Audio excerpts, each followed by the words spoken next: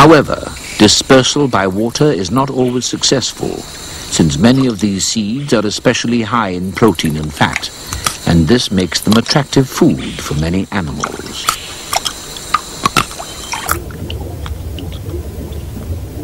In most forests, birds, mammals and insects are the usual seed eaters. In the flooded forest, however, fish are the most important seed predators. The tambaqui is the largest fish that is a seed eater. It reaches over 1 meter in length and can weigh more than 30 kilograms. Tambaqui have huge nasal flaps which help increase the flow of water into the nose, thus enhancing their keen sense of smell. This helps them to locate fruiting trees by smelling them out.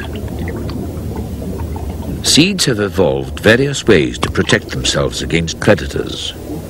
The rubber tree seed is encased in a shell nearly as hard as that of a Brazil nut. This protects it against most animals. Amazingly, the tambaqui has incredibly strong jaws and massive molars that are reminiscent of those of a horse. With this specialization, the large fish is able to crack the hard nuts to get at the nutritious kernels inside.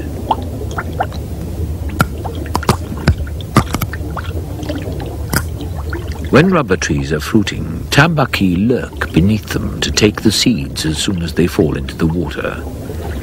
These giant nutcrackers destroy a large part of each year's crop.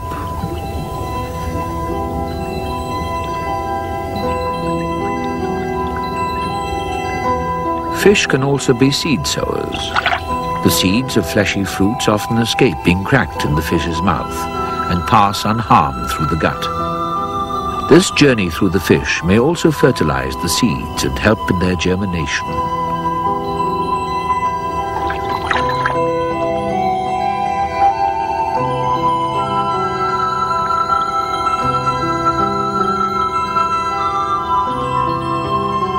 High water is a time of plenty for fruit-eating fish. They accumulate large amounts of fat in their bodies as an energy reserve that can be used when food is scarce. These fattened fish also make good food.